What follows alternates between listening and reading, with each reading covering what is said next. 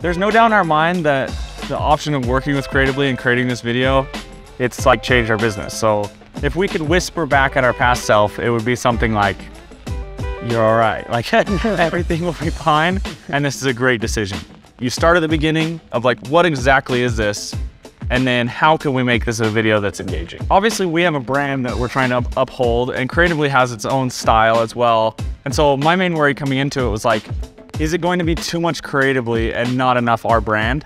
And we've talked to a lot of people, and honestly it ended up being like a really good happy medium, but it feels like a gravel video. Like it feels like it was produced and it feels authentic. So Creatively knew who we were before they started any script writing. One thing I would like to say is I love part of the creative process in our round table was throw out literally the craziest ideas possible.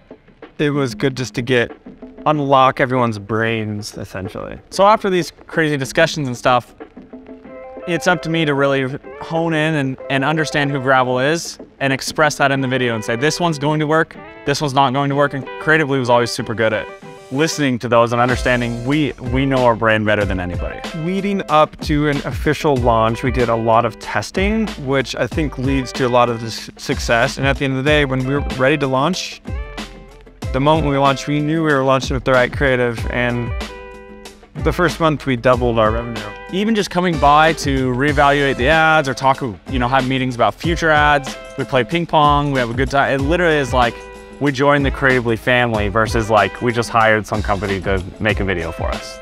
Oh, and we want to do another one. True. Now that we got you here. Yeah, that's right.